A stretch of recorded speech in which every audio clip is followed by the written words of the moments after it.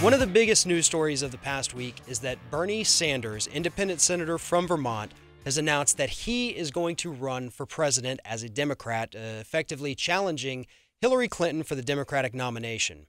Now, what this means is that finally, in this entire clown car of presidential candidates that we've seen, from Rubio, Rand Paul, Hillary Clinton, and Ted Cruz, we finally have a candidate out there who actually cares about the American people.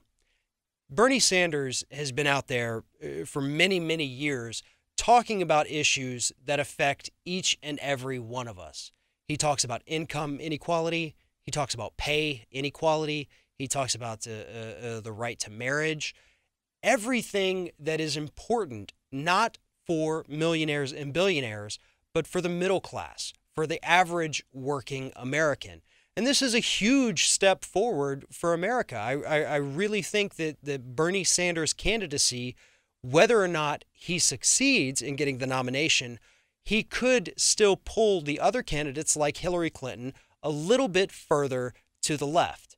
And if you've been paying attention to some of the pundits out there, you'll notice that Hillary Clinton is starting to sound a little bit more like a populist. She's trying to co-opt the Elizabeth Warren message or the Bernie Sanders message that we have to do something about these Wall Street banks that are screwing over consumers and taking all their monies and money and doing all these illegal schemes.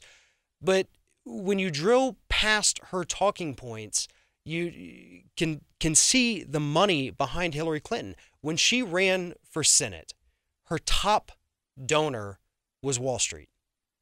Plain and simple. That is where her money came from. That's where her money is going to come from in this campaign.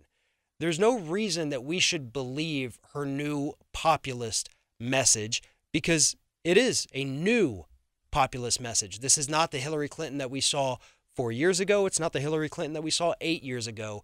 This is a brand new and improved, focused, tried Hillary Clinton. It's along the lines of what we saw with President Obama when he came out on the campaign trail in 2008.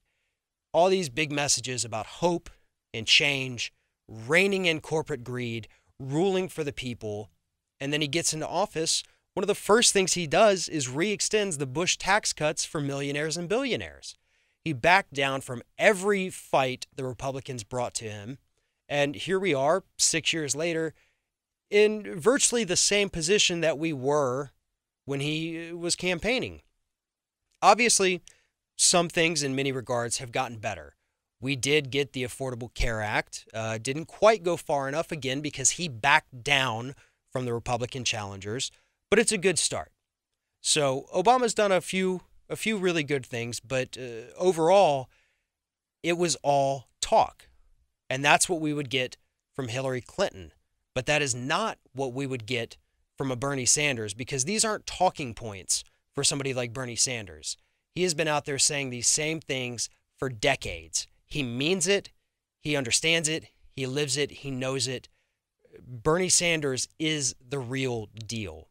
And that's why his candidacy is so important.